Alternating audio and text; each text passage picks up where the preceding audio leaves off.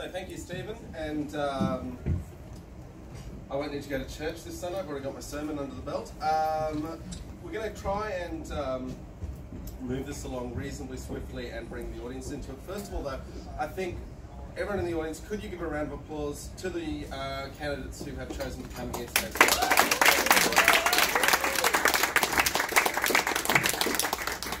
Thank you very much. And just moving from the far end down, if one person from each party or independent, you've got 3 minutes, just explain who you are, why you're here and what you're trying to do. Thanks, John. Okay, so I'm Robert Knight, the Progressives candidate for Canberra. The Australian Progressives are a new party. We've been around since 2014. We've formed out of the March and March movement. That's where the origins of our party come from. Basically a field of people who are sick of the status quo and don't find a natural home in any of the three major parties. So we've basically come together and formed a group who are interested in a pragmatic centre of the road, although we do tend to lead left, approach towards politics. Our overriding focus is to bring integrity and ethics back into politics. Just really quickly, I'm Therese Faulkner, also Australian Progressives candidate for Payne. Just to 10 seconds of words. Really upset about the lack of long-term vision, long-term planning in the Parliament at the moment, and the erosion of ethical conduct. So that's been a real driver for me wanting to get in there and do something about it.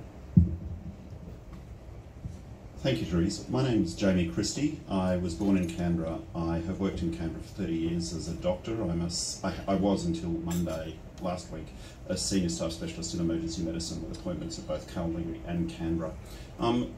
Sometime around November last year, there were a couple of things, and I'm just going, surely someone could do a better job.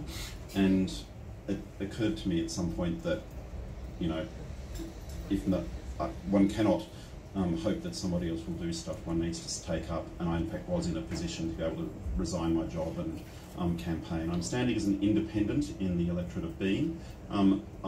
Emergency medicine is a very pragmatic specialty with a sort of time focus. I believe that we need to win our economy off its fossil fuel dependency within the next decade, if at all possible.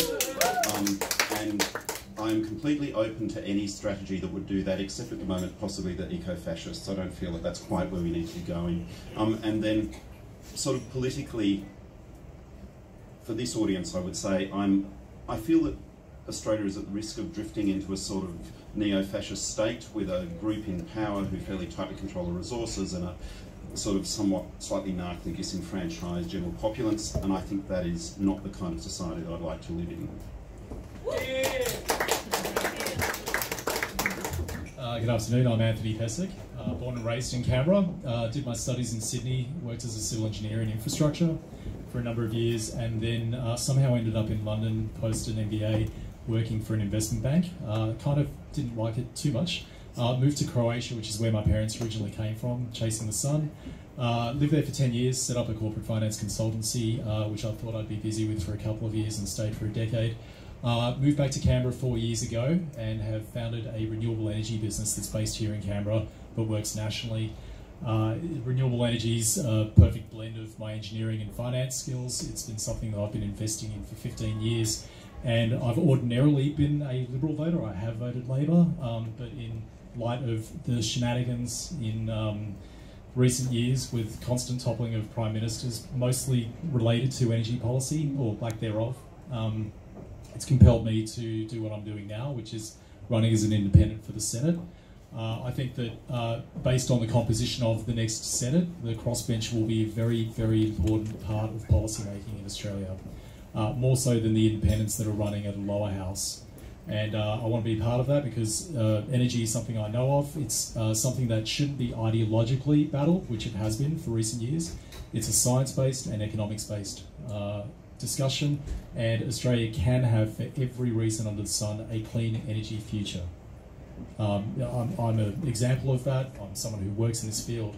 So that's one of the main reasons I've been compelled to do this. Just very briefly, the other one is I think that Canberra needs independent representation in the Senate when it comes to party matters such as decentralisation Our current senators do not cross the floor on these issues. It's been years since we've seen that bravery in our Senate, with Gary Humphries, who did this on the issue of territory rights. So I think that, and I hope that Canberrans see the merits in an independent who can represent Canberra's interests without any obligation whatsoever to the parties. My name's Nicholas Houston, and I'm a local solicitor, and I've operated my own business in the area of migration. I'm a migration lawyer, essentially. And one of the things that got me into doing this was that I was working for the Department of Immigration in 2002 when the Tampa appeared, and it was my job to excise legally, so excise those offshore islands, and that was the place where the asylum boats were seeking to land. And it was the issue of the children overboard. And the government said, what kind of people would throw their own kids overboard to manipulate us, the poor Australian government? And then that unleashed sort of 20 years of refugee rhetoric as we've known it. But at that point I thought, I'm not going to continue to work even as a humble bureaucrat for these people who essentially have lied their way to electoral victory. And at that point I started doing the politics. I left Canberra, I went over to Mexico City, I lived there for 5 years and set up an independent migration agency. I've come back to Canberra and I've run the business for the last 15 years. In terms of our agenda, so I'm the convener of the Democratic Reform Alliance, and that essentially is a party that wants to focus on the issues of corruption within the political system. I've sort of come out of the closet. I'm prepared to say that a lot of politics in Australia is basically corrupt, and it comes down to the way that the parties are funded. You know, both of the major parties and the National Party are awash in corporate funding, and they also get subsidies from the taxpayer. And in effect, that means that they no longer need to represent the voters because they've got their money, they've got their party donors that control the platform of the party. It controls the people who gain pre-selection, it controls the careers of those people in the parliament and what happens to them when they leave the parliament. So there's very little point in being a member of a major political party anymore. They're not democratic organisations, and the system is fairly corrupt. And when you look at the things that have been happening, for example, the fact that Liberal Party donors then get awarded huge, significant government contracts without proper scrutiny. If you look at the travel entitlements fraud and the lack of accountability on that level, if you look at appointments and the number of appointments that are made without any process at all, and if you look to see whether anyone's ever pulled to account, the answer is no. I mean, the system is actually fairly corrupt, and the fact of that means that a lot of these people and a lot of these issues never get a run. We can't actually get a run for different sorts of issues because of the fact that we can't deal with the issue of money in the system. So we've got a very narrow focus, and that is on essential transparency issues and anti-corruption issues, and we're looking for votes from the right and the left to run this agenda, which until our agenda can be successful, then it's going to be very difficult for anything progressive ever to get through. So that's the point of the Democratic Reform Alliance. Thanks.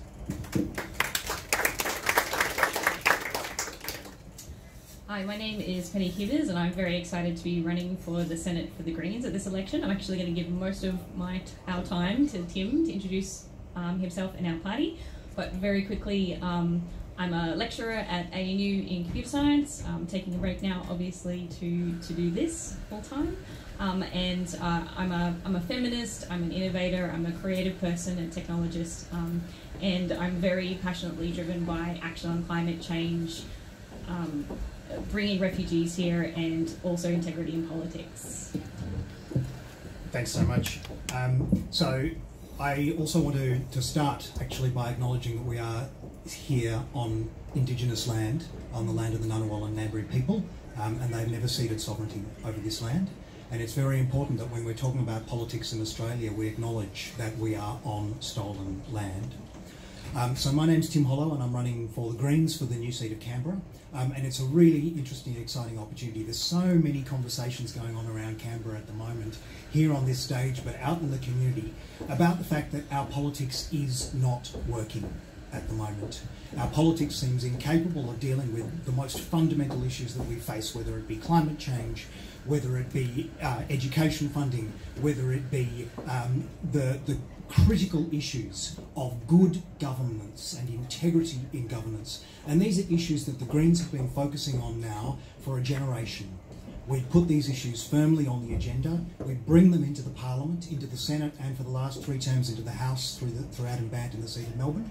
We keep them on the agenda, and we pull the political conversation in that direction. That's the incredibly important role that the Greens play. For me personally, climate change has been, Parliament is the one which must put us on track to complete decarbonisation. We do not have any more time for delays, and we don't have any more time for half measures. And so the critical role, the critical role that the Greens can play is at an election where it seems almost certain that we're going to get a change of government, and thank goodness for that. We can work with a Labor Party which has moved a fair way on climate change and pull them towards more solid action on coal and more. Thank you. Hi, my name is Alicia Payne and I'm thrilled to be Labor's candidate for the seat of Canberra, and I'd also like to begin by paying my respects to the Ngunnawal and Ngambri people and their elders past, present and emerging. I think we have a really important choice, Australia has a really important choice at this election between the Liberal National Coalition that is looking into the past, it has no plan for health, for education, for wages, and Labor, who is looking at a positive, inclusive vision for our country. In our budget reply, our centrepiece was about investing $2.3 billion into Medicare so that cancer patients no longer face out-of-pocket costs for their scans and specialist fees. We've announced some of the biggest investments in affordable housing and in public education in the history of Australia. And we are the only party that will deliver the action we need on climate change. And we've announced our policy in full last week on that. I'm really aware that this is a really important issue for Canberrans. It's raised with me more than any other, and it's important to me as well. I've grown up in Canberra. I've spent all of my life here except for when I studied in Sydney also. And I've been driven in my career by social justice. I studied economics because I wanted to understand better how we distribute income and how we can do that more fairly. And I started off as a researcher at NatSem, looking at issues of poverty, inequality, and the impact of policy on households. I've also worked as a public servant at the Treasury, and most recently as part of the opposition team as a senior advisor to Bill Shorten and Chief of Staff to Jenny Macklin. And I was proud to be part of that team to fight against the cuts and demonisation of anyone receiving social security in our country, and that's a key driver for me. So I know Canberra is a caring and progressive community, and ACT Labor is a very progressive part of our party, and I'd be really proud to represent, and hope I get the opportunity to represent that community in both our caucus and our parliament. Thank you. Okay, everyone, thank you very much for those opening remarks. We're going to start with a question from the audience, and the first question I'd like to be one that can go to all of the panellists, and then we'll alternate through specific questions for the candidates. So, hands up in the air if you've got a question. Yes, sir. As a proud Canberran, and I'm sure we all are, I want to know what each of the candidates sees as an important investment in Canberra, in our city. The current federal coalition is not doing all that much for our city, and we essentially have an anti-Canberra minister, the Minister for Decentralisation, and certainly Sir Robert Menzies will be turning in his grave. What do you guys, as candidates, want to do for our city? Okay, just in response, first we'll keep this to 2 minutes each, and we'll start with Therese and bring it along, and we'll keep rotating it through so everyone gets an alternate Therese up here. Thanks very much for that question. I'm also a very proud Canberran, having grown up here since I was 4 years old. In terms of the Australian Progressives, we see one of the big investments we need to make is in long-term planning and real investment in transport infrastructure, and that sort of thing we think will really benefit Canberra. I will pass to Rob as the urban planning king. It's all right. You're going to have a go? No. Oh, okay. All right, sorry. I thought it was just one party. No, each of you. Yeah.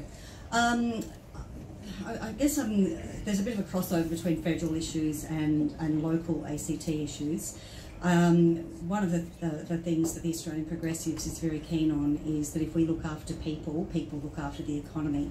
And so in Canberra, I can see there's a real need to provide some jobs for our school leavers, so especially for the unskilled workers. Like there's plenty of plenty of work around, I think, for those who've been to university and can get jobs in the federal ACT public service. But what about the sorts of jobs where we can look after our parks and gardens, our open spaces, provide those opportunities for kids coming out of school, take pride in the local community, and again, if you invest in those jobs as a government, those jobs then will create an economy that works for all of us.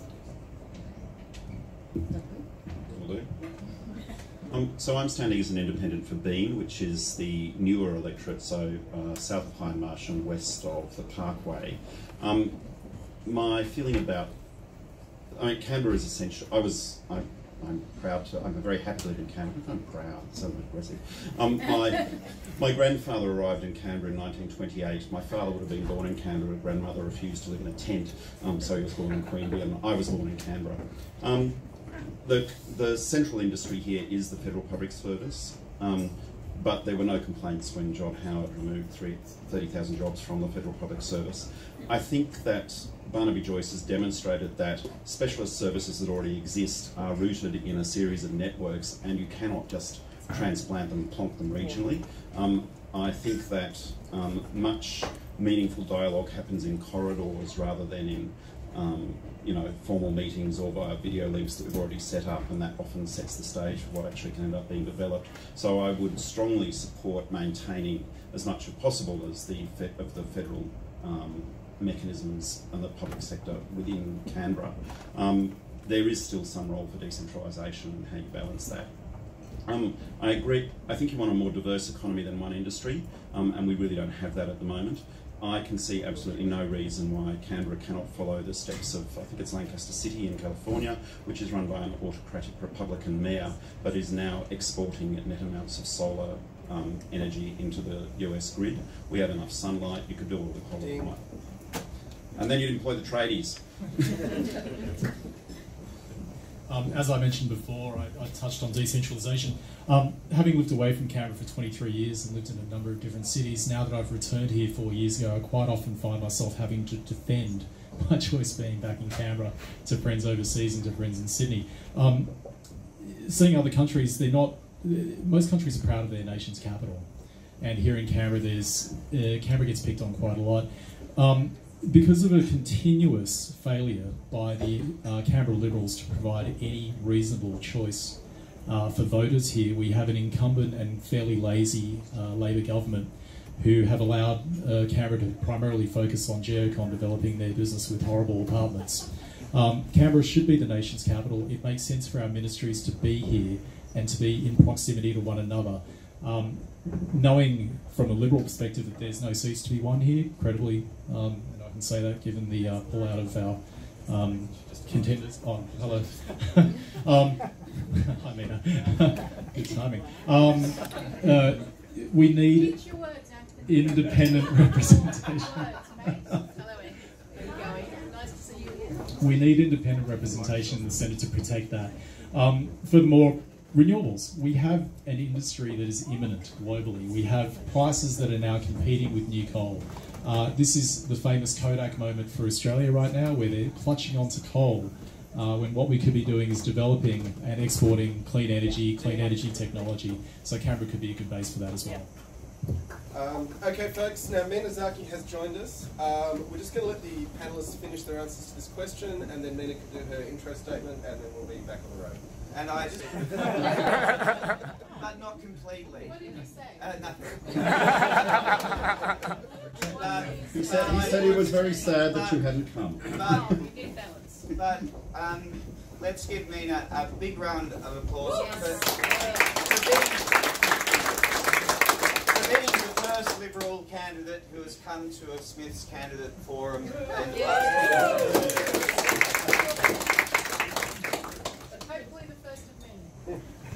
Yes, well, while the Democratic Reform Alliance is a critique of corruption in the political system, the place of money in politics, we've also got a more positive agenda for extending democracy and trying to facilitate the greater participation of people in the political system.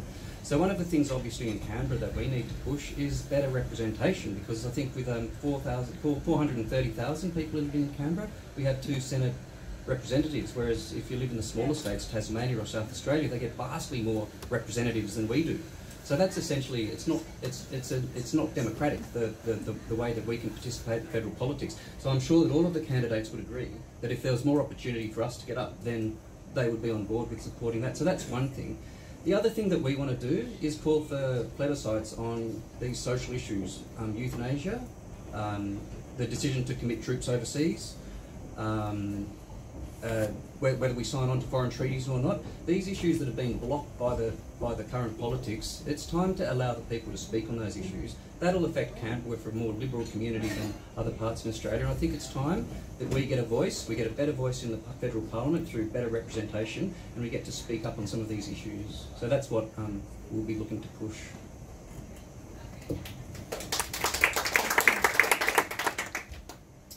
So we've got a really raw deal here in Canberra in terms of representation. As Nicholas said, you know, we're vastly underrepresented compared to the rest of the country in terms of how many senators we have, and you know, also in the lower house if we compare it to Tasmania.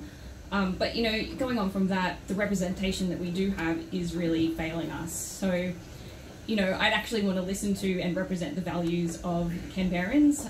Obviously, Senator Zedza Selja does not represent our wishes, and he's directly gone against them in terms of things like marriage equality and voluntary assisted dying, thinking Peter Dutton's pretty good Prime Minister, and all of those things. But also, you know, both of the major parties take Canberra for granted because the Labor Party also thinks it's safe and that, you know, they don't have anything to worry about. You know, we want to see the public service restored, which obviously, you know, goes a lot towards creating or restoring jobs in Canberra. So our public sector underpins us being able to actually provide really world-class public services in terms of education and healthcare. And you know, we want to make sure all public schools have the funding that they need, and that would inject, I think it's about $65 million into Canberra ACT schools over the next 10 years. And we also want to have universal healthcare. So kind of all of our national policies go to improving our foundational services here in Canberra. So we want to make sure that everyone can access the healthcare that they need without having, you know, so much money going into propping up the private health insurance machine. We want that actually to go into public services so people can get the healthcare that they need, including cancer treatment and everything else.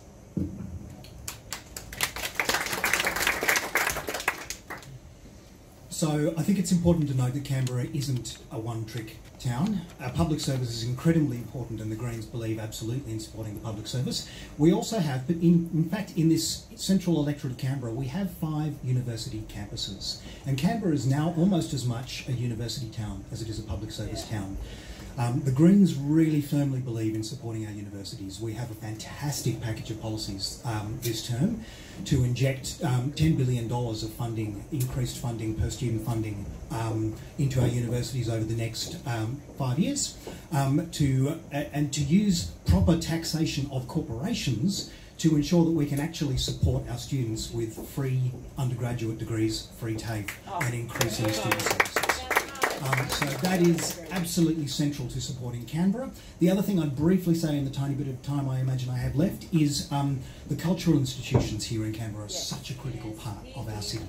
And at the moment, we're giving huge amounts of funding. $500 million is proposed to the War Memorial, while our National Gallery has leaking roofs. Our Film and Sound Archive can't actually get through digitising its collection before it starts to fall apart. We really need to support our cultural institutions more broadly, and also, yeah, thank you. And also, just the other critical point here in Canberra is the transport infrastructure. Our city does get left behind; it gets ignored, and we need to support the transport infrastructure too.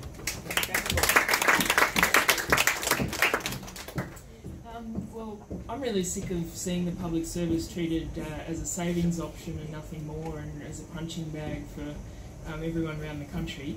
Having grown up here, my dad, most of his career was in the public service, and what I saw from him was, you know, that there's a real dedication in public service. They're some of the most professional and hardworking people around, and having been one myself, I've seen that myself too. So Labor is going to stop the decentralisation and remove the additional efficiency dividend. And I think as well, I think that a Labor government would also get back to treating the public service with respect and respecting their advice and asking for their policy advice more than has been happening.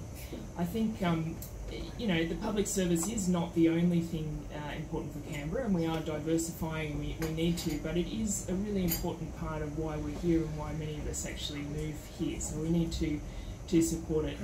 I think, you know, my vision for Canberra is a capital that we're all really proud of, that people want to come and visit, and I think we can see that in Labor's announcement of $200 million for stage 2 of light rail, is that a Shorten Labor government would really be getting behind our capital and taking that pride in it, as it does around other places. Thanks. Okay, thanks folks. Mina Zaki from the Liberal Party has joined us, and so we'll let her, if you can just, Mina, you've got... what was the question? We're just going to the intro now, so if you could just explain who you are, why you're running, what you hope to achieve for people in Canberra, and you've got 3 minutes on that. So is that what everyone else just did? They did that before you got here. Oh, sorry guys. So I'm really sorry I was late. I have had a shocker of a headache today, and if I pass out, Diana knows me and she's got my contact details. Now, to begin, why am I standing? So, my name is Mina Zaki, and I was born in Kabul, Afghanistan. I came to Australia when I was 7 years old, and my grandparents had come before me. And so I've seen the worst of the world and the best of the world, and I've chosen to live in Canberra. Now, I haven't had the privilege of being born here, and that is a privilege. But I chose to live here because I fell in love with the place. And I believe that over the past, for the longest time that I can think of, Canberra has not had a strong voice representing it. Full stop. Now, with my political views, the reason I'm a Liberal is because I believe in individual freedoms, opportunities, and rights and responsibilities. The reason I believe in those things is because I've lived a life when I didn't have those things. So that's what makes me a Liberal. I really value those rights and freedoms. I also believe that individuals are born to be able to make decisions for themselves. They don't need government making those decisions for them. And so I don't believe in big government. I believe in very small government that's not meddling in people's way. And just letting them cultivate their own path in life and helping them out when they need it, but not standing in their way and preventing it with high taxes and you name it, control. Now, the reason why I'm standing for Canberra is because I'm sick and tired of this place being treated as the poor cousin of rural New South Wales. We are the nation's capital and we should be treated that way. Now, with all due respect to Gabe Rotman, who I have an immense amount of respect for, unfortunately, she only addressed the Canberra bubble issue in her exit speech. That's not right. That's not fair. And I hope that whether I get in or any of these individuals get in, that they bring some respect back to Canberra. That's why I'm standing to be a strong voice and an advocate for Canberra.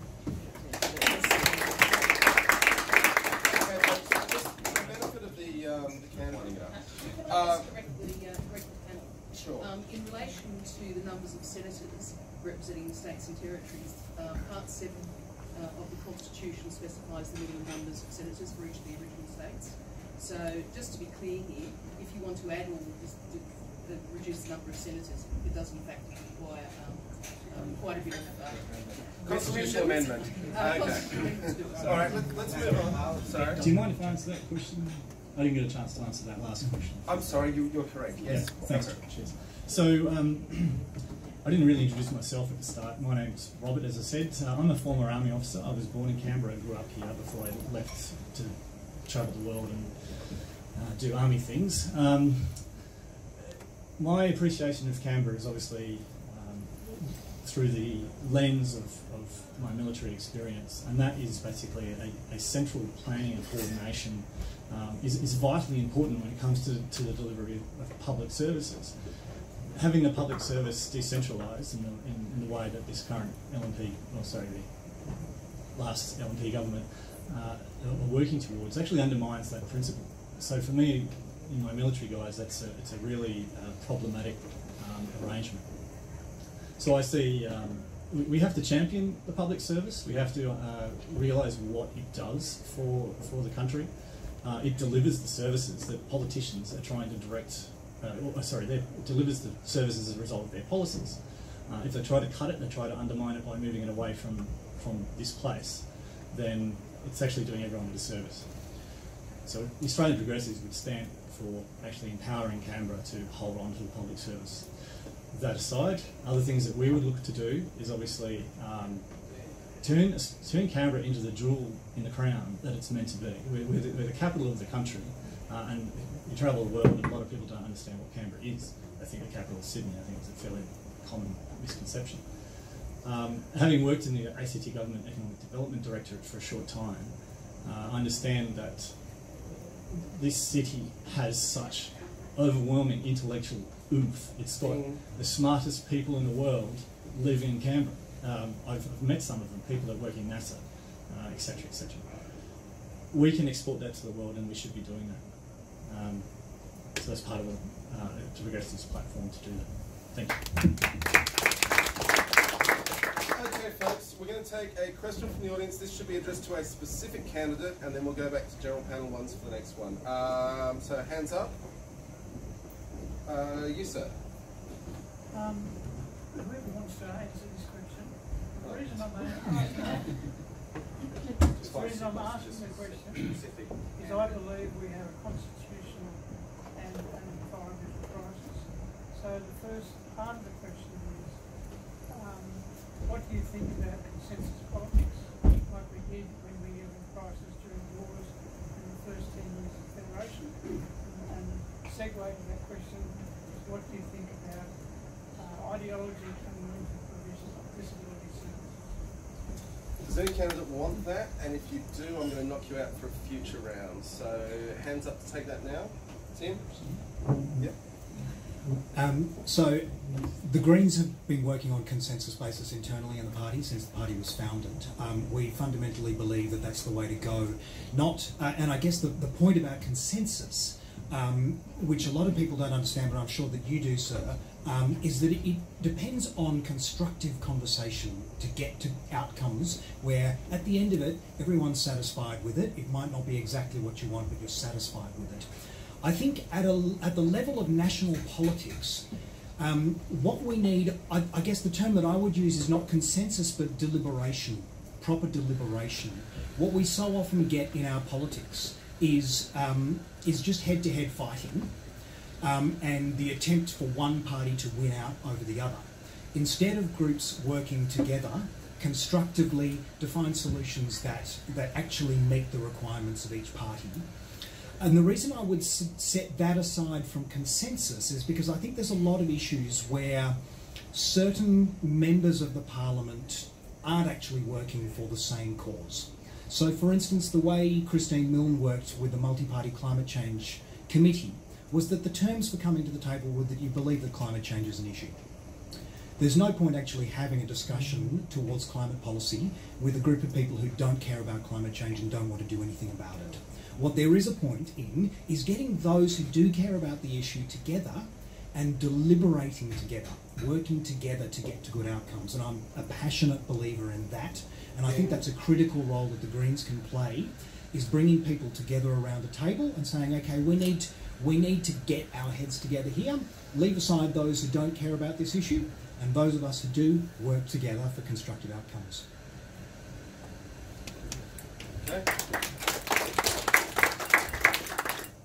Now, we're going to go back to a question for all the candidates. Now, I've been reminded by Stephen that the rules are supposed to be that time is shared between the parties, so it's 3 minutes for each of the blocks, and the independents get their 3 minutes. So my apologies for the earlier mistake, and we're moving forward. So hands up if you have a question. Yes. My name is Diana. My question is to do with multiculturalism. Though I was born and raised here, I'm still very much connected to the multicultural community, and if I were to look across the room here now, there's only really 2 people who represent the very diverse community that we have here in the ACT and Australia in general, and of course Mina, would know that sort of multicultural background. I'm concerned that a big chunk of our community is completely left out of the debate. at so many levels. We don't even hear the word multicultural anymore, either at a federal level or even here in the ACT. Completely dropped the ball when it comes to multiculturalism.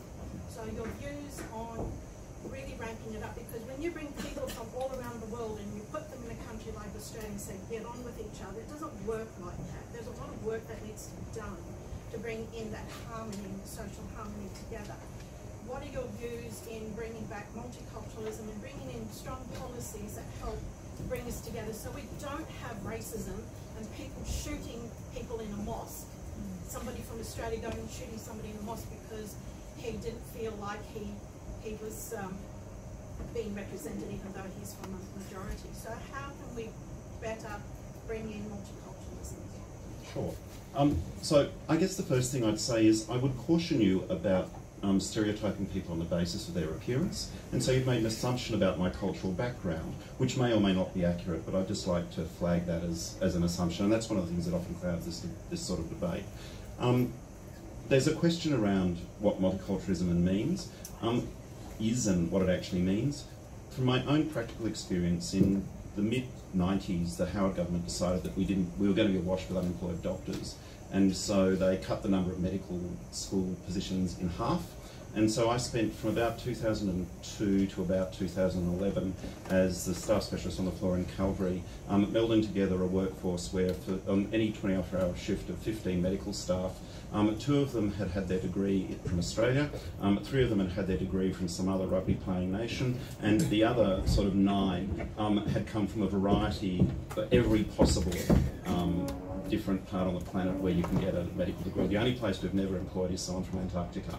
And so I'm quite, I'm familiar with what needs to happen to try and engender a sense of common purpose and respect. And that's what needs to happen. One needs to have continued dialogue around what is it that our commonality is and what is it that, and mutual respect around where our differences are and how can we then work together and live harmoniously. So, I often think people kind of get hung up about, planes and how they fly along and there's like a flap and is it up or is it down?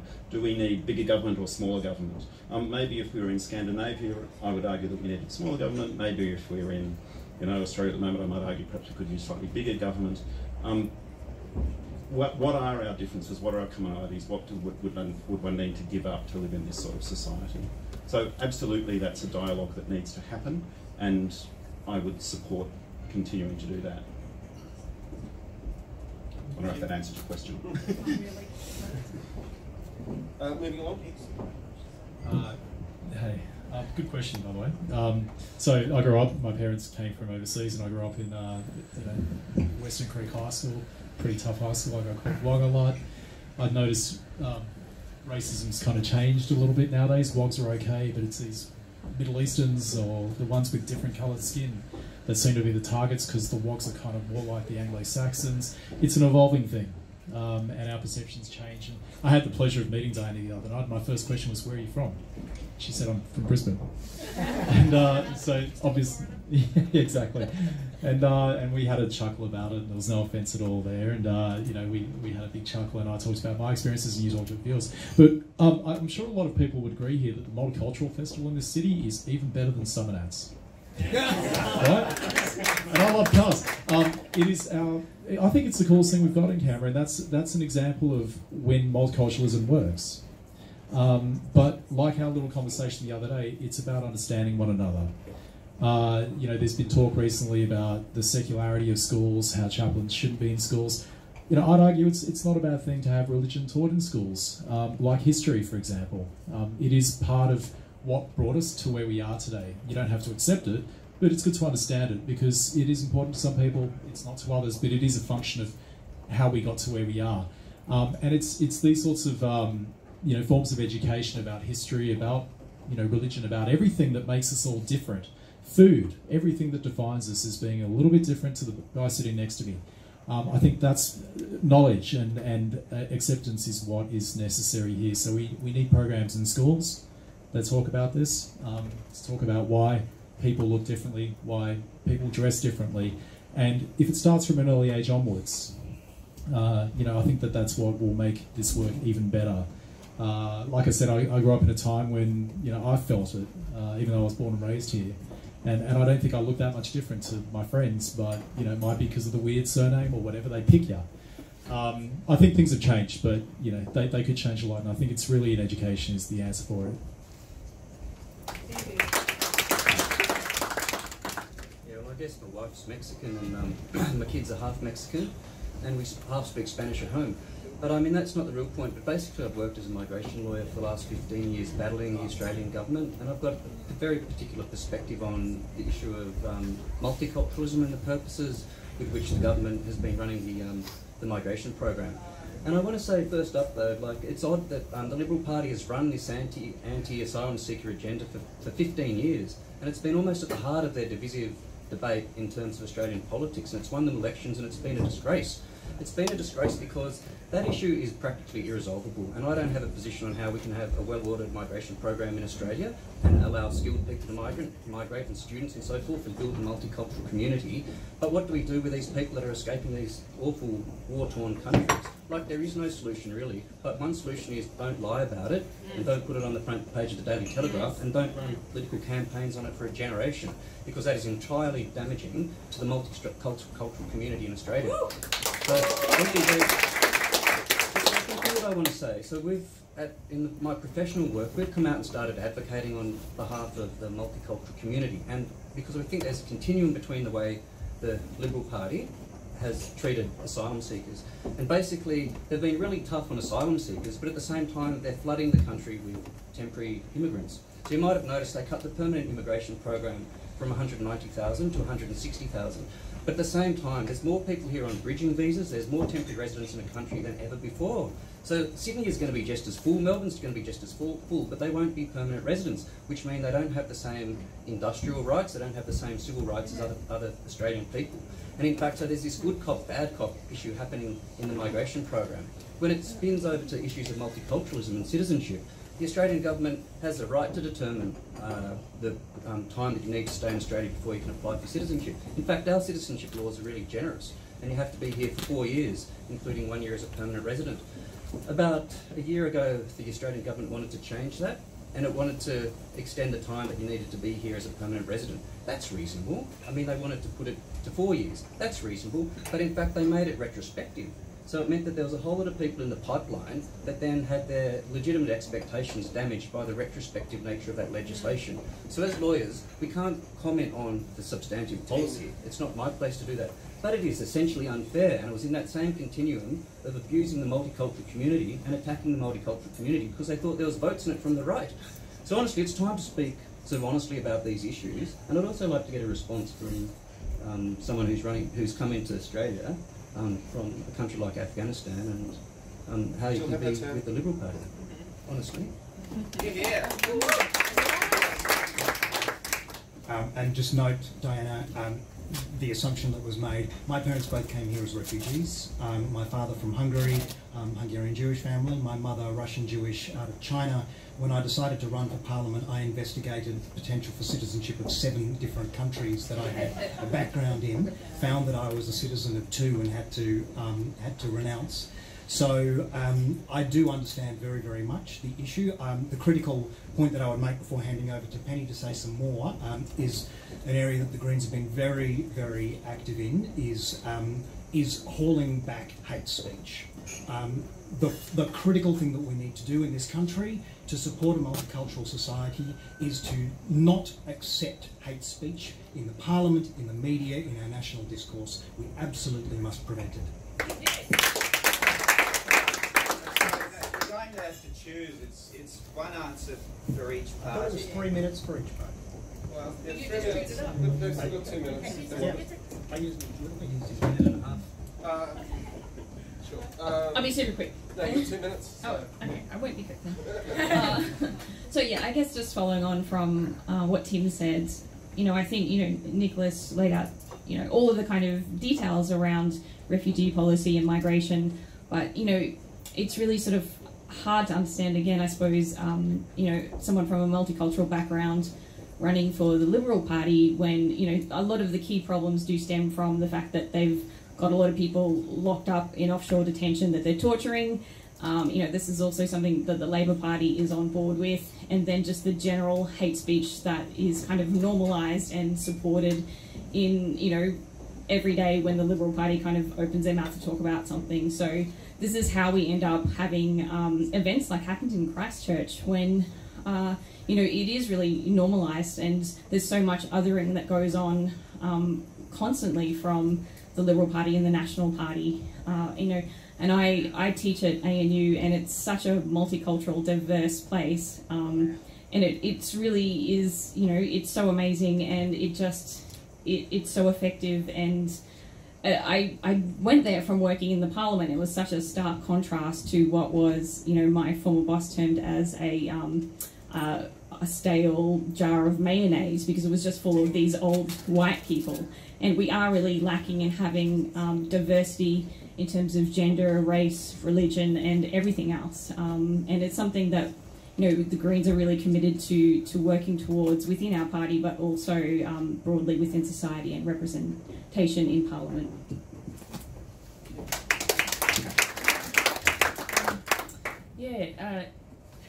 Our city and our nation is much richer for having people from all around the world, from a diversity of backgrounds, and we should celebrate that and support that and learn from each other and understand each other. Absolutely, we should, call out racism or hate whenever it happens, and it always comes from a place of ignorance. And I think, as others have mentioned, I think that our response to that should be both from the bottom up and the top down. Bottom up through education at the youngest age, of encouraging people to embrace and celebrate difference and understand one another, and from the top, absolutely, from our politicians and our media, we need to stop lying and dog whistling politics, particularly around refugees. Thanks so much. Can I have some extra time to answer this? I'm joking, that's fine. All right, so firstly, let me address the fact that, Diana, that's a very important question that you've brought up, and I just want to address one pet peeve that I have. You can be all for multiculturalism and people of migrant backgrounds and refugee backgrounds, but don't you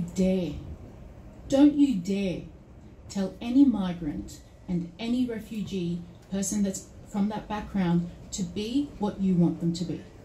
I have the rights and freedoms to choose whoever the hell I want to represent, based on my principles, based on my values. So please don't think that just because I'm a migrant, you have the right to tell me who to represent and how to be. Don't box me up. You have no right. Secondly, it's not your turn. It's not your turn. Secondly, I agree. There has been a lot of dog whistling happening. There has been. That's, we all know it. But what's the solution to that? What's the solution? And the solution to your multiculturalism question is the fact that we all need to come together and come from a place of respect and understanding. Now, the biggest thing that has disappeared from Australia since I grew up here as a child is that element of respect. So firstly, let's respect other people's views. Secondly, let's respect the fact that they have a right to choose however the hell they want to live their lives. Just like I respect yours, you should perhaps respect mine. Thirdly, I think that the responsibility is twofold. It not only befalls the people not of multicultural backgrounds, but those of multicultural backgrounds. And I think that, as I've said before, and I've said this publicly, we need to open our doors. Everybody needs to open our doors. Get to know your neighbour. Have conversations. Ask the questions. Don't be scared to ask the question. I'm a Muslim. Ask me whatever the hell you like. I won't be upset. I won't, have any issues with it. Now, when we go to a higher level of this in politics, multicultural communities need to be better represented in politics. There's no doubts about that. Here in Canberra, the Canberra Liberals are a very multicultural bunch of people, and you all know this. There's Elizabeth Lee, there's Elizabeth Kickett, and I don't know what the backgrounds of the others are, but there are a few others in there as well. Even Zed, for example. Now, unfortunately, I can't say that of the other parties here locally. At a federal level, it's pretty much on par both sides. So, you know, if you can't be what you can't see, and if we want to see more multicultural perspective represented in Parliament, we need to vote that way.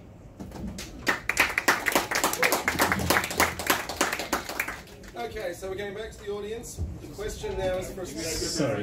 I'm sorry. 3 minutes between you. Right. Thanks, Mina. That was a really great response, especially from your side of the political divide. I do a lot of thinking about this particular issue. Having been in the army, I've seen people from all over the country, all different nationalities and faiths. I've commanded these people overseas. The thing that comes down to me is, what it comes down to me is when you look at people like the Fraser Annings of the world, why are they like that? Why have they got such fear of the other? What is it? It's all about your identity and the fear of the other. And the fear is basically, it's based on misunderstanding, not having that dialogue, that education, that awareness of who those others are. Having been around the world, people are people are people. They all love their kids. They all want to just get ahead, have a comfortable and safe life. So we all start from that base level of value. That's where we should be starting.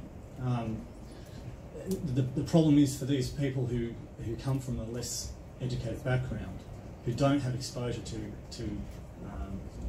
the other, as we'll label it, is that they don't have that dialogue. They don't have that understanding. They don't know who these people are. They just see what's presented to them in a somewhat biased media, and these are generally people who stick to one source of media, one source of communication. They form an opinion. It's that narrative which informs who they are as a person, which results in behaviour. This is exactly what happened with his fellow in New Zealand. His narrative was all 8chan, and that little group of people forms this identity, his understanding of the world around him, and he acts on it. What we need to do is break those things apart, and it's like a lot of people have talked about here. It's starting at the younger stage, and also here and now with adults, making sure that people understand that people are people. Right? One of the phenomenon I always like to go back and have a look at is that the feeling of distrust towards a certain ethnic or religious group in the community is always highest in the neighbourhoods that are immediately around it, as opposed to actually in the neighbourhood. It's because those people in the neighbourhood speak and interact with others every day. So it's a clear line that we need to identify and break down, and that's something that us as leaders need to be standing up in the Houses of Parliament and saying, Jacinda Ardern in New Zealand has been exemplary. This is the kind of leadership that we need in this country. People that say, they are us. That's what we need.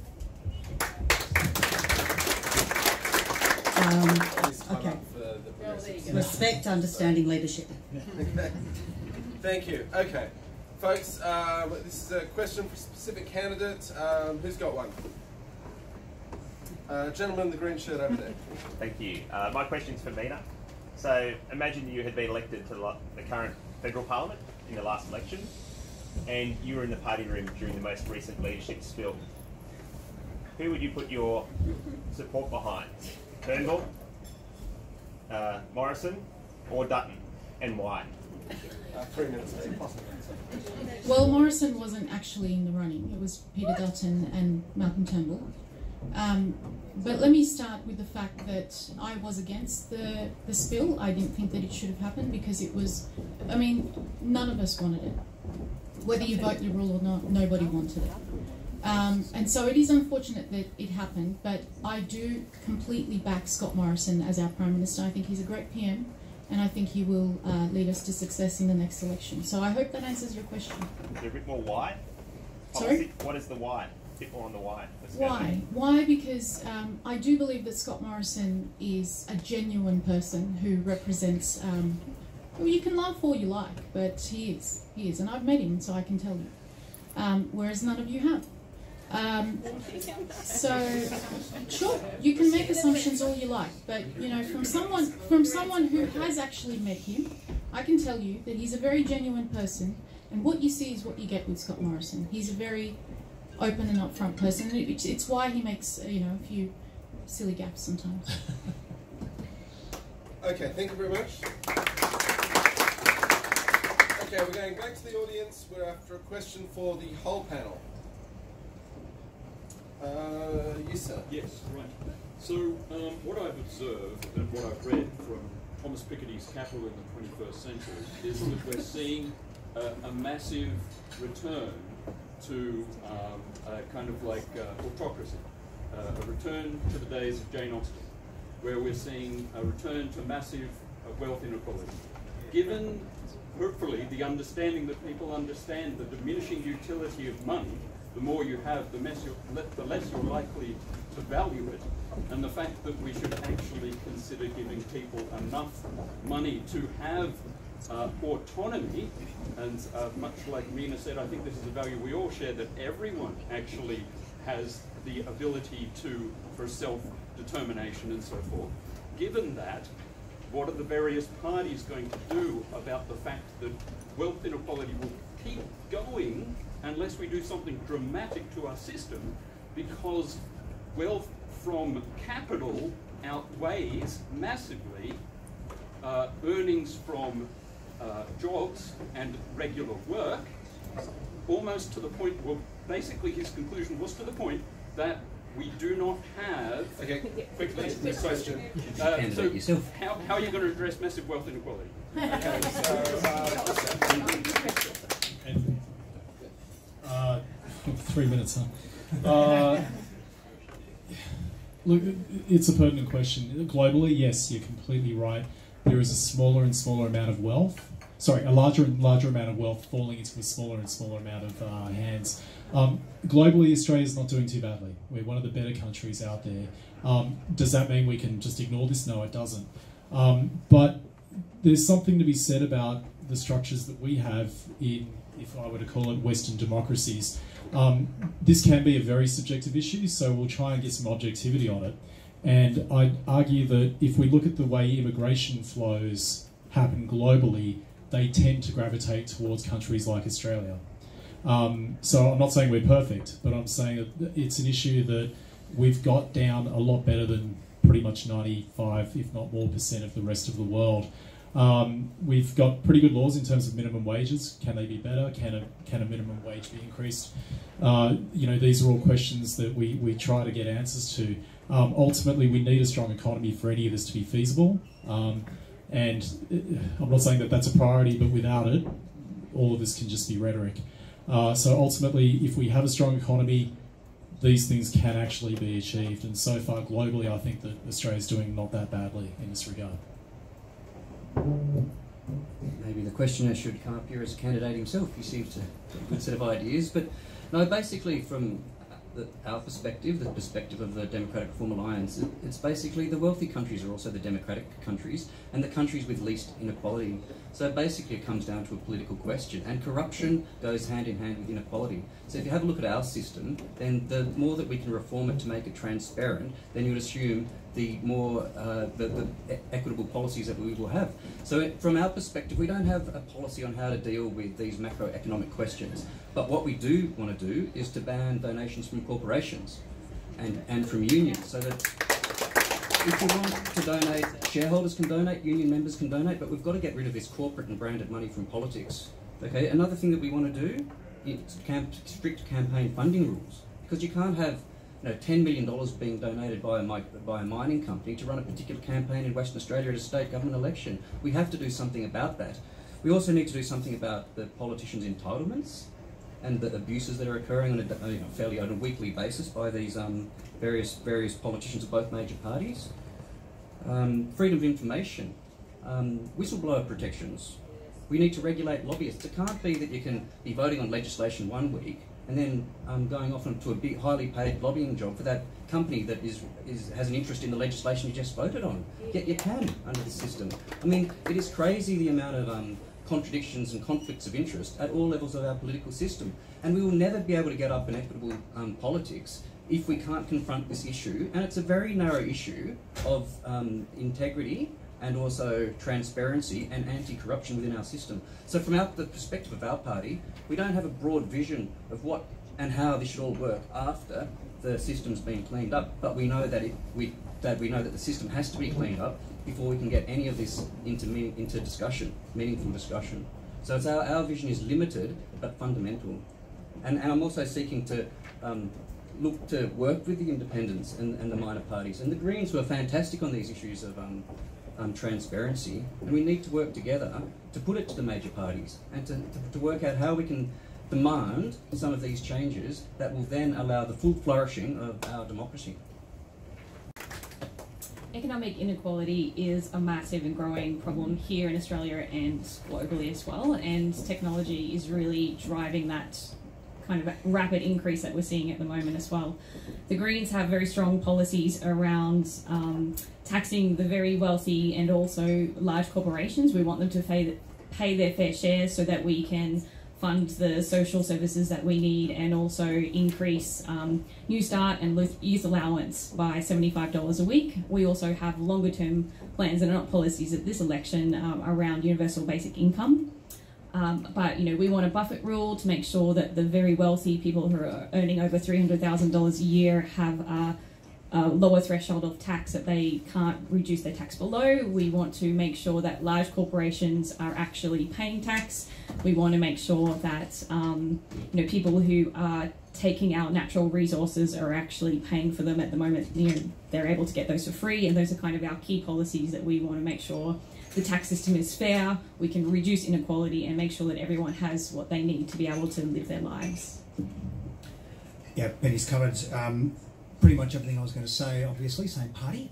So the fundamental point is that the huge inequality in Australian society is that we allow a third of the largest corporations operating in Australia today to pay no tax at all, and then we cry poor and we say we can't afford to fund health and education and welfare reform. We need to tax those companies properly. We need to ban corporate donations and set up a national ICAC. We need to remove the tax breaks on super and housing and that kind of thing, and lift a New Start. Industrial relations reform is absolutely critical to that as well, and we would be very keen to work with the Labor Party on getting good, strong industrial relations reform so that companies actually pay their the fair wages to their employees. And yeah, I think one of the most exciting areas is this idea of universal basic income, which I've written on extensively. The idea that if we do actually get government funding through proper taxation of those who can afford it, then everybody could get a living wage to choose their own way forward. And I think that's one of the most exciting ideas that's out there at the moment in the global world of policy.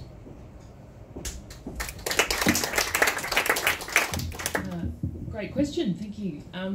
Labor have been talking for a long time about addressing the growing inequality in Australia, and we've been talking about inclusive growth.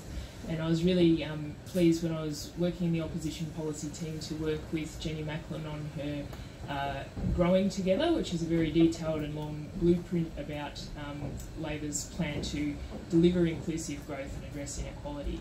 But I think in a 3-minute time frame, bring it down to 2 main things that we need to do, which is decent wages and social investment. And you can see that Labor has always been a defender of both these things and is doing that very starkly at the moment, in contrast to the coalition. So we're talking about a living wage, and it begins with changing the rules so that people can bargain for decent wages. And that's been, a foundation of what has made Australia a relatively egalitarian society for many years, is that back to Federation we had wage arbitration. Secondly, it's social investment, and it is about our social security system being adequate, but it's also more broadly it's about investing in health and education and all those things that foster a society where everyone has the best chance to be healthy and well and do the things that they want to do.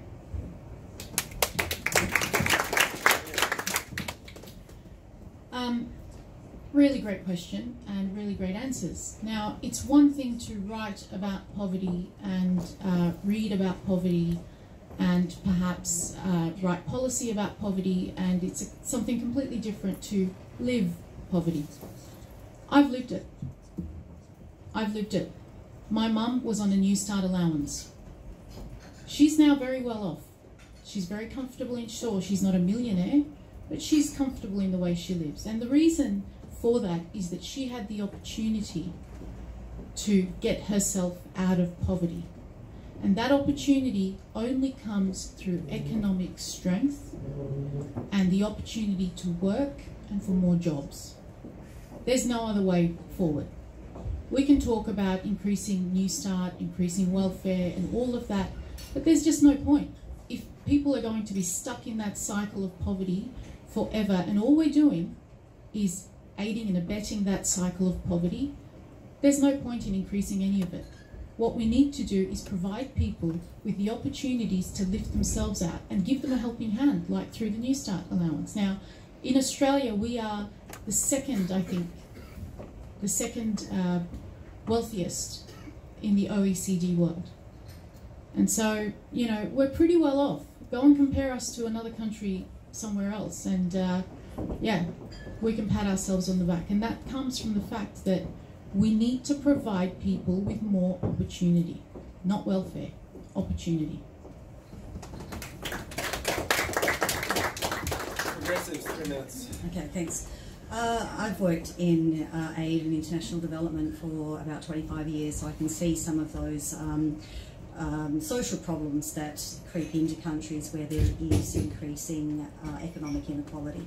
In Australia, we can see increasing economic inequality is starting to look like a two-tier system for the haves and the have-nots in terms of access to privileged education, access to health, where the have-nots don't have that. So in a progressive society, we see that having reduced economic inequality is a very, very fine thing, and we are not afraid of the T word, which is taxation.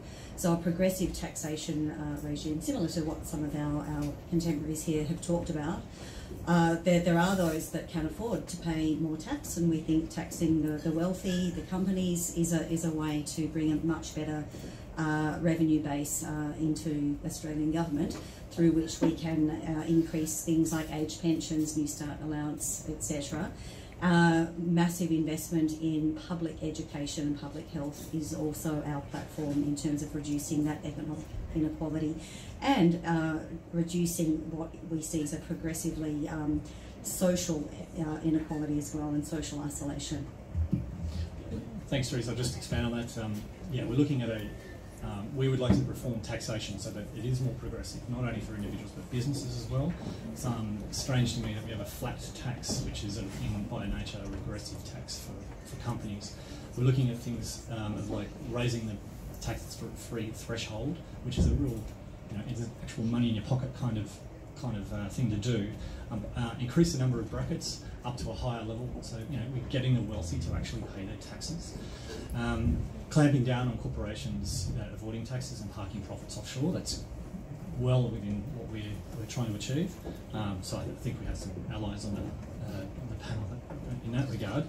And some of the other things we'd like to look at are things like abolishing state payroll tax. Obviously it's not something we can achieve from a federal platform, but attempts to democratise the economy, put money back into local ownership as opposed to the current model we have, which is more and more a monopolisation of markets by big players in that space.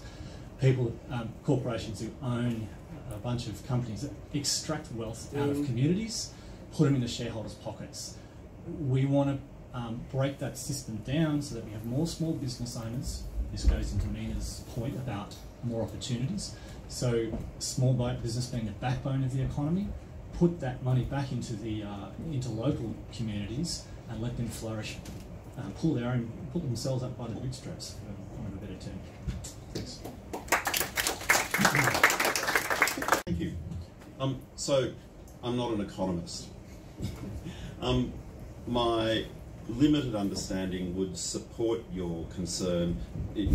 Neoliberal economics and the idea that it all trickled down seems to have not worked in any, we after 30 years of trialling that model across a number of different sort of countries with that sort of regulation, you've got the economy getting bigger, so it's been good for increasing GDP. You've got the multiple population, holding, controlling multiple, so there's that gap there. It seems to me that that is an issue. My understanding is that Mina's correct, Australia is the second wealthiest country per capita in the OECD. I am curious about the distribution of that wealth per capita, and in terms of what we should do about it, my belief is that the constituency that I seek to represent have consistently stated that they would be happy to pay more tax for more reliable education and health services, and I would strongly endorse that. And you know, both sides of Parliament, politics of both the major parties have had the opportunity to do that. Wayne Swan had the opportunity to rewrite the, you know, the whole "we can't afford it, but then we'll give you a tax cut" thing. Wayne Swan has had a couple of opportunities to rewrite that national narrative, probably in his second and third budget, and didn't take that opportunity to do so. So I would advocate for those positions, but I would be certainly needing, in terms of the actual detail about how one would achieve it and where you would set it and whether payroll tax is the way to go, no idea, mate.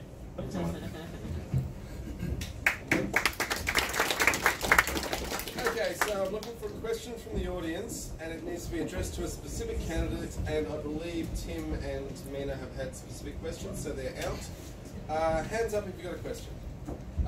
Yes, the lady in the back there. Hi, I've got a question for Alicia Payne. So, as we know, the ACT is one of the most progressive states and territories in the country. Canberra will probably be one of the most progressive again. So my question to you is about Labor's position on refugees. We know Labor backed the Medic Back bill, which basically has done nothing, not their fault for that.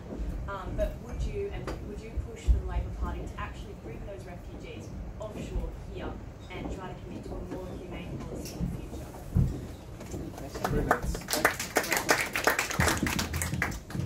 Thank you for your question. Look, it's really important to me that Australia treats anyone in our care humanely. Asylum seekers are exercising their right, and Australia should be in accordance with our international obligations to uphold that. They have done nothing wrong. They shouldn't be treated, you know, they shouldn't be in appalling conditions for unlimited amounts of time. Refugees was the first thing that I became politically active about back when I was at uni, and I was in the Refugee Action Collective, and the issue at the time was about the detention centres being privately owned. And when I look now at the way things have deteriorated, you know, those issues back then, while bad, we have a lot more to worry about now. I will say that in our pre-selection for ACT Labor, it was one of the key issues, and I know that it's a key issue for Canberra. It is a very progressive place, and I'm so proud of that, and I would be so proud to represent that in our caucus and in our parliament. Okay, folks, we're going to do our very last question. This is the whole panel. So hands up if you got that. Sir in the rainbow jacket. Thank you. Hi, Chris Richards, freelance journalist representing Independent Australia today. I'll try not to make this too lengthy, but I want to give you enough information to be able to answer. So, recently a migrant family whose child has been diagnosed as deaf, and just this week another family whose child has just been diagnosed with autism. Both families have lived in Australia as migrants for the past 5 years. They're core members of their local community, they work, they contribute to Australian society, but they have now been refused their permanent residency visas because of the children's medical conditions, and have been told that they are both facing deportation within months, the entire family. I would like to ask you, what do you think of the medical requirements policy when it comes to permanent residency visas, and is it time that we urgently review this policy? And I'll just add, I myself have autism. I don't see myself as a burden on the Australian taxpayer, and thankfully the government isn't trying to ship me out of the country because of my recent diagnosis. I would like to know why we would treat migrant families any different just because they aren't born here when they're contributing to society the same way as I am.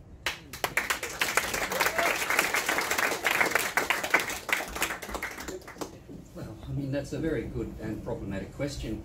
And the reason for that health policy is that when people get permanent residency, they get access to Medicare. Okay, so the question is, who should be entitled to apply for permanent residence, and what are the legal requirements? And one of the legal requirements is that you're basically well. Another is that you don't have criminal convictions, and there's a whole lot of other things. You need to be a certain age, have good English, have qualifications to be able to migrate. So when they do the health policy assessment, they look at whether the cost, they look at two things, and basically it's the cost to the community, and they put a figure on it of about $40,000. And there's a very detailed policy guide on a whole lot of different illnesses, not just autism and not just deafness, but a whole lot of other different heart conditions and cancer, AIDS. It doesn't mean that if you've got AIDS, you can't migrate, but basically they'll look at whether the cost to the community, and the other thing they look at is access to services. Because in some areas, if you need a new kidney, there's not that many new kidneys floating around. So if we grant a visa to someone coming in from outside Australia and they need a kidney, it means an Australian won't get a kidney. So it's one of these areas of migration policy that are very difficult, and there's going to be no easy answers to that question, basically. But that's the reason for the policy for that child having his visa refused.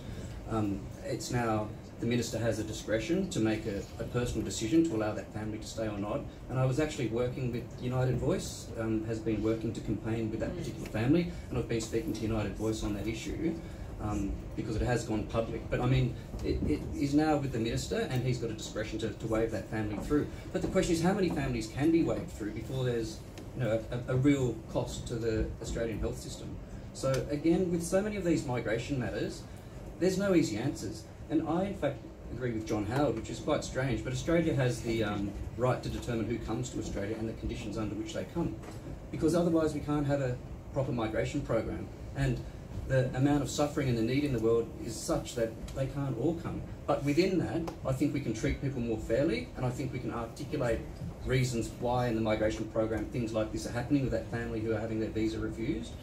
And I think that we can also get back to that question of multiculturalism, be a little bit more respectful for people who have arrived, and we can stop the politicking on the other issues, because it is very political, migration, and it's a tough jurisdiction to work in as well, let me say. And I've done it for 15 years, battling the department every day on behalf of our clients who have all kinds of kind of fairly awkward or difficult circumstances. But the fact is, that's why we need a Department of Immigration that is properly funded, that's not privatised, full of trained officers that are making legal decisions. But apart from that, that's why, I mean, there's not easy solutions there. So that's my view as a migration professional that have worked in it for 15 years. Not easy, but we've got to do it compassionately and in accordance with the law, basically.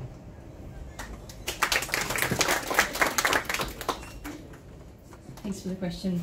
Look, I think it's absolutely disgusting that these children are looking at being deported, and I know the Greens have come out very strongly against it, particularly Senator Jordan Steele-John, who is our disability rights spokesperson.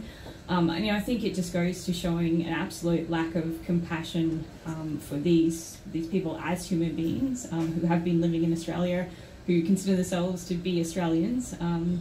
And I think we do need a review. I do think it is would be a complex issue to consider, but there's just absolute lack of compassion, and the minister feels free to grant certain exceptions for people that aren't in so much need, and I think it's not right to cherry pick immigrants based on how much we think that they're going to contribute to our economy. We also need to have a holistic view of them as human beings, and have a compassionate role in that as well.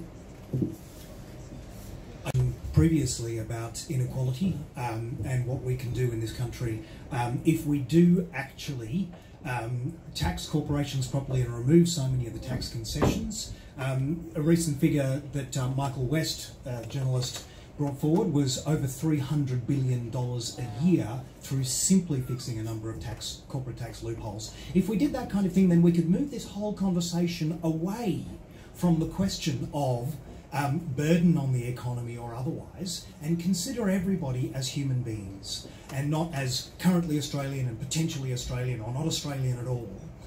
We have the capacity and the responsibility as a wealthy country, as a modern country, and as a compassionate country to support people from all around the region. That's before you even consider the question of whether it's reasonable to say that a deaf child or a child with autism would be a burden. We should take it completely out of that context. If we actually had the courage of leadership in the country to tax those who can afford it properly so that we could support our whole community and the broader community.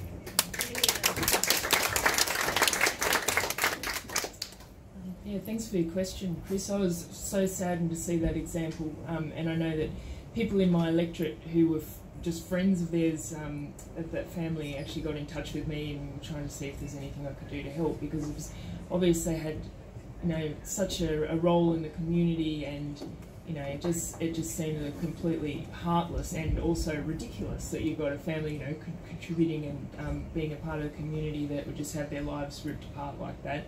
And I can only hope that, you know, compassion and common sense will prevail in this particular instance. But yes, I think it should be reviewed. I think it says a lot about how we view disability in our community. It says something about how we value people that we've, you know, have come here and willing to deport them because of something like that. Yes, I absolutely think it should be reviewed.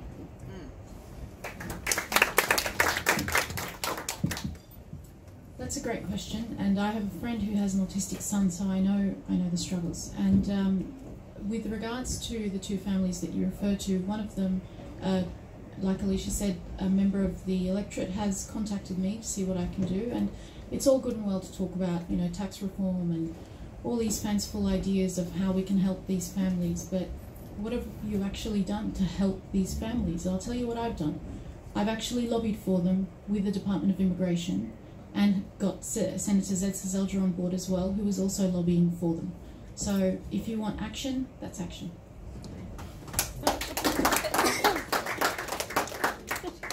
The Australian Progressives are guided by a number of principles, three of which are empathy, equality and evidence. So we think there does need to be an empathetic look at the case that you describe.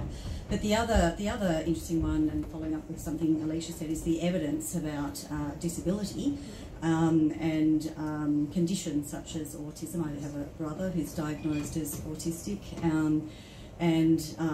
we actually, the Progressives had a candidate who ran in a previous by-election who was hearing impaired.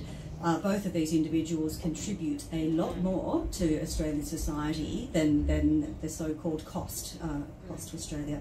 So we would absolutely see some benefit in reviewing the policy, acknowledging that a blanket one-size-fits-all does not fit all, and that we would also make those decisions through the lens of empathy.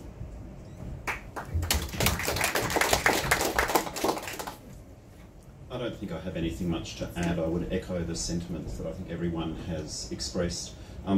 I agree with, you can have a diagnostic label which which bears no resemblance whatever to one's capacity to engage in a member of society or not.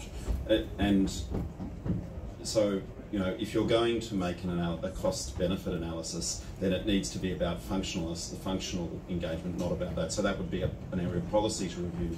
And then there would then be a question around, more broadly, what sort of society do we want to live in? And do we want to be a society where everybody's net worth is based on their cost-benefit analysis, in which case, really, at the age of 85, when you're sort of a bit on your hopper frame, you just need to be chopped off in a sort of, what was that movie, Blake 7? Logan's Run. Logan's Run. You turned 21, didn't you?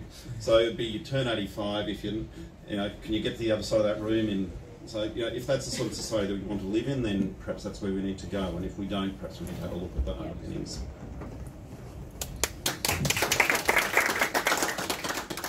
Thanks for your question. I'll answer it in two parts. Firstly, when we look at policy towards immigration and refugees, there are many factors that need to be taken into account that ultimately lead to a policy that's sustainable. So having an open arms policy and letting anybody in for any reason wouldn't work. And so we work towards looking at who's coming, why they're coming, the reasons, you know, and also what they offer.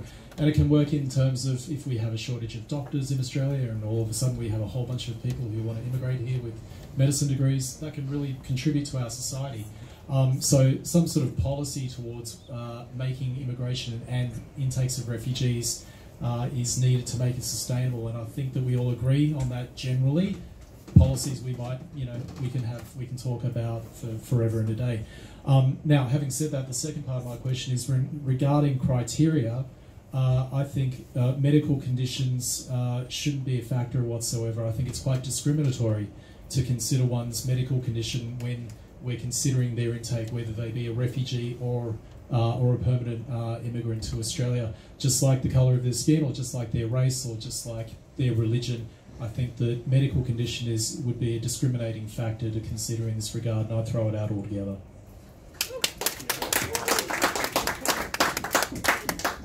We have 15 minutes to go, so I think at this point I'd like to throw it over to the candidates, and we'll start with Penny as the next cab off the rank. Just give us 2 minutes of why we should vote for you, and let's roll.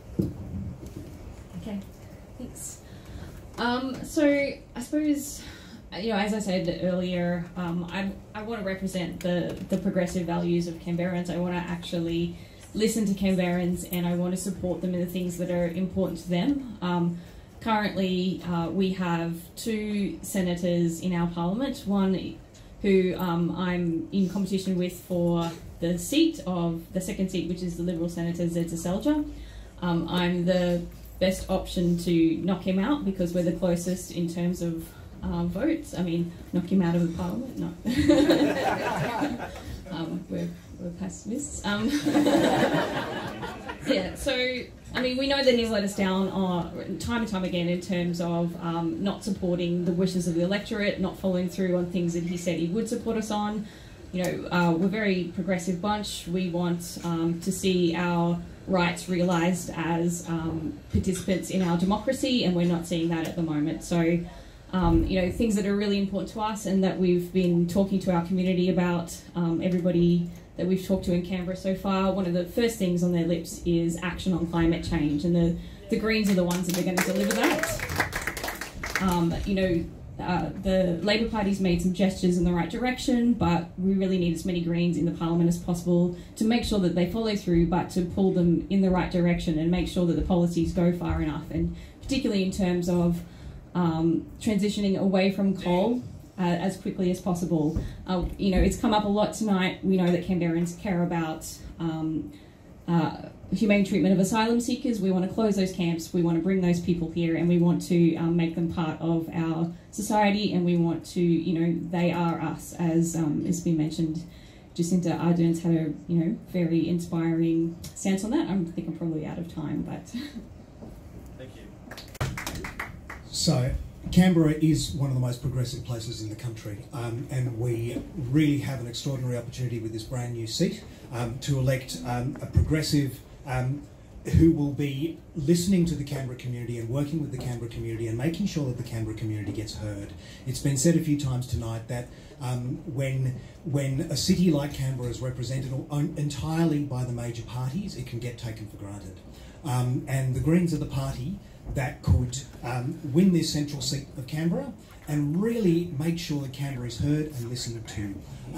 So that includes very, very much working constructively with presumably an incoming Labor government to get the strongest possible action on climate change, and to acknowledge that they're better than the alternative, much better than the alternative, but not in line with the science, and we need to take that further. To return briefly to that other issue of the cultural institutions, which so many people around Canberra care about so much, they absolutely won't get the support they need if Canberra continues to just be taken for granted by the major parties. So as a long-term climate change activist, as somebody who's passionate about participatory democracy and being involved in building community conversations around all sorts of connection with politics and political decision-making, I can be a passionate and strong representative for the Canberra community who can ensure that this city gets the representation that it truly needs and deserves. Thank you.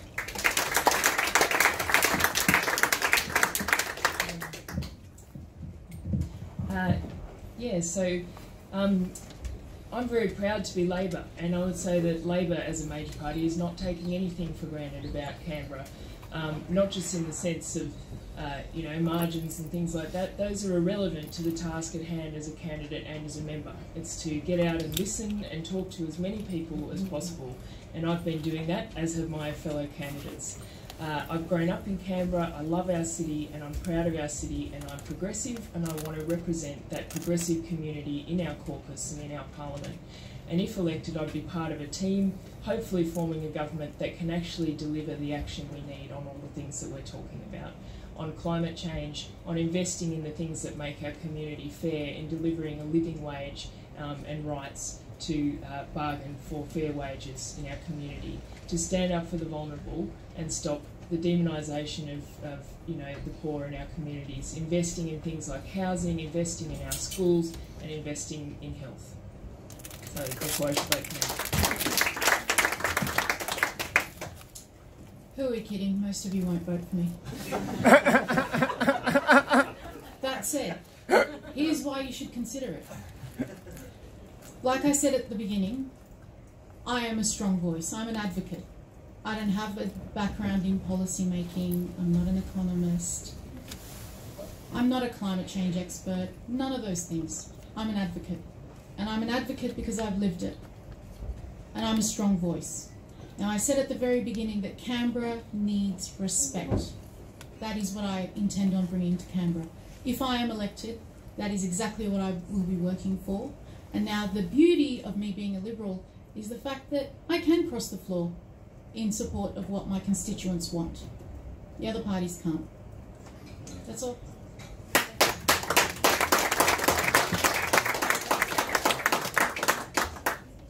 So the reason you should vote for a progressive? Yes. Basically, the reason I'm a progressive and not a part of a major party is because, like it or not, major parties become beholden to their own vested interests, and they have that through their political donors or their factions inside their own parties.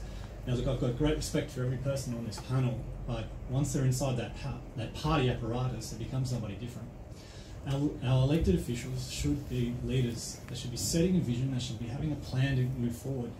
And if you're beholden to a set of vested interests, when you're going to have that vision, you can't put that forward, you're going to get disendorsed. The Australian Progressives are a party who are entirely funded by our members. We reject business, corporation and organisational donations, which means, although we support unions, we won't take money from them. So when you elect us, you actually get a person who's representative of you, not a vested interest.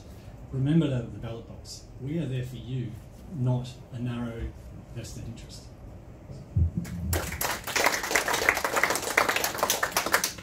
So why vote for me as a member of the Australian Progressives? Voting in a minor party into Parliament means that you do have to get legislation through the Parliament with consensus and compromise, and we think that brings a healthy democracy, a democratic process. Why vote for me as Therese Faulkner, an individual? As mentioned before, I grew up in Canberra from the age of 4. I lived in government housing, rented in Belconnen. I've raised my children here. I've worked in the public service for 30 years. I've worked in the private sector for 5 years.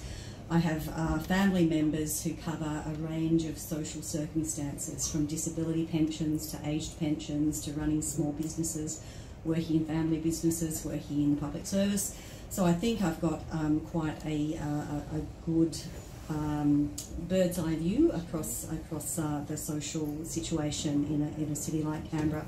I think I can legitimately be a voice and a good representative of the constituents of Payne, which is the seat for which I'm contesting.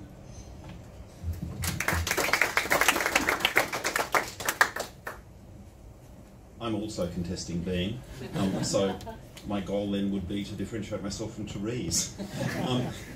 I agree with much of the sentiments around the need for representation that's a community voice, not beholden to sort of party factional members and internal power structures. I am standing as an independent. I am funded entirely by myself. The marketing man keeps wanting to put the donations page up. I've told him to take it down. Put your money where your mouth is. And I'm standing because while I support many of the concerns that have been raised. If we do not decarbonise the economy, then, you know, they will become less relevant, or, you know, and our society is not going to maintain a degree of harmony. It's going to be increasingly difficult to maintain a sort of harmonious and comfortable society. It may already be too late, but if we don't start, so a voice for the community, but we need to decarbonise the economy. That's why I should vote for that. Firstly, I used to be a Liberal voter, and I'm pretty pissed off with the hard right faction within the Liberal Party that has dragged it out of a centred right demographic, which is where it belongs. Corey Bernardi, and hear me out on this one, he did the right thing. He left the party to found a Conservative party, and he's sanctioned off where he's not contaminating the rest of us. The Liberal Party, we still have the hard right dinosaurs within the party that have ruined it. Zed is the local face of it, and the one thing that I've noticed with all of my campaigning is an overwhelming response when people realise that I'm an option to replace Zed. Now, we're a democracy, and there are people with all sorts of different opinions in this room. Some can be left, some can be right, some can be up and down. Parliament, the word comes from the word parler, which is to discuss, and what we need is a parliament which has different opinions, and as long as they're respectfully debated, this is how we make progress with governance. Now, what I'm doing is presenting myself as a centre-right candidate, and I'm bringing to the table, this is my second reason, I'm bringing to the table renewables credentials. I've got a practical approach to this. I've worked in this field invested in this field for 15 years. Now, the Greens have blown every opportunity in the past, don't know how they do in the future, but they've certainly blown every opportunity in the past to help influence energy policy, which helps the climate. Bob Brown blocked a carbon pollution reduction scheme in 2009 twice. That was the best thing that we had at the time, and even two Liberal Party members were ready to cross the floor on that issue. And they paved the way for Abbott to come in and basically give us a climate change policy vacuum for years to come. Finally, as an independent, I can represent the voters that vote for me here in Canberra. I'm not part of a party. So I only have one accountability, and that's to Canberrans. Last person. Why you should vote for me is for strategic reasons, and that is basically we put the proposition forward that until we've dealt with the issue of corruption in the system, we're never going to get any of these progressive politics through, and that's just the reality of it. The other reason with the Democratic Reform Alliance, we've actually got an internally democratic structure, and it'll be a structure that allows party members to vote to bind politicians, our politicians in the parliament once they're elected, qualitatively different from the way democracy is done within the other parties, and something that, talking about a democracy, you can't have parties that are not democratic. So there's a big vision that we've got, and a strategic vision as well. And the strategic vision is to combine with the minor parties to put it to the government, if we are to be elected, a position that we, in exchange for legislating the entire transparency agenda, we will provide support on confidence and the budget if they get that through in 100 days. So we're prepared to take that to the election, that negotiating position. We're not fairies at the bottom of the garden. We're not going to turn up in Parliament, thanks to your votes, without an agenda. And that agenda will be to push and shove and negotiate and blackmail the government, if you like, all that negotiation, to get this agenda through as quickly as we can. And once that is through, then all of these other visions that these people have spoken about will be able to be realised. But until we get to that point, you know, we can talk about these issues, greenhouse and so forth, till we're black in the face. We can't do anything, and this is the strategic value of the Democratic Reform Alliance. Why you should consider voting for me in the Senate and for Stephen Bailey in the seat of Fenner is the vision that we've got. It's democratic, it's open, we're calling for more participation by people, by Australian people on a whole lot of different levels, including within the internal structure of our party. So I would like you to refer you to the website and to get you thinking about these issues strategically, and put your tick on the ballot for me in the Senate. Nicholas Houston, thanks. All right, ladies and gentlemen, thank you so much for being involved in what I hope has been a valuable piece of participatory democracy. I think we should once again give a round of applause for all of our candidates.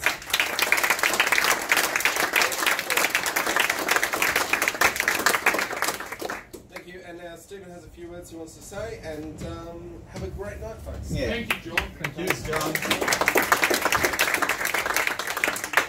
yeah, just a quick thank you to John and a quick sincere thank you to all of the candidates who participated, and a thank you to you.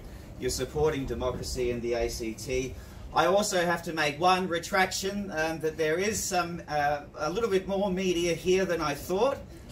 So I'll take that back as well, but still not enough. Look, one of these people on the stage will be elected to Parliament, at least one. We need the media in the ACT to start not supporting candidates, but reporting on politics, new parties, independents, new candidates. Now, and that's for the Liberals as well. And I wasn't mentioned in the last 3 articles by the Canberra Times. Yeah. But you were on wings. And I sincerely thank you for coming, Mina. Sorry, Stephen. But the future of the 21st century depends on our politicians becoming better, and it depends on the media reporting on new politicians and better politicians. There's just one last thing that I'd like to say. I didn't do an acknowledgement to country, and I thank Tim for doing that a little bit before we started.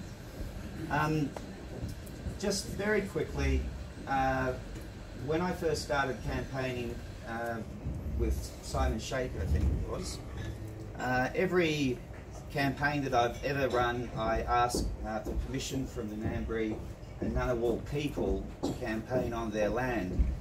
I've kept it to myself and hadn't wanted to politicise that fact, but I think it's now time, seeing as though this is, I think, my 4th or 5th election campaign, to invite candidates to join me in coming together with a document to ask to campaign on the original people's land. So thank you very much. Let's work together, even though we don't agree with each other on everything. Let's work together. We need to maintain our rage and enthusiasm. Thank you.